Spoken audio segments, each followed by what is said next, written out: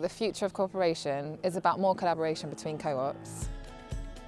Worker Cooperative Weekend is a gathering of worker cooperatives from all over the UK to share experience, inspiration, develop strategy, to have a lot of fun. It's designed to be as open and accessible as possible.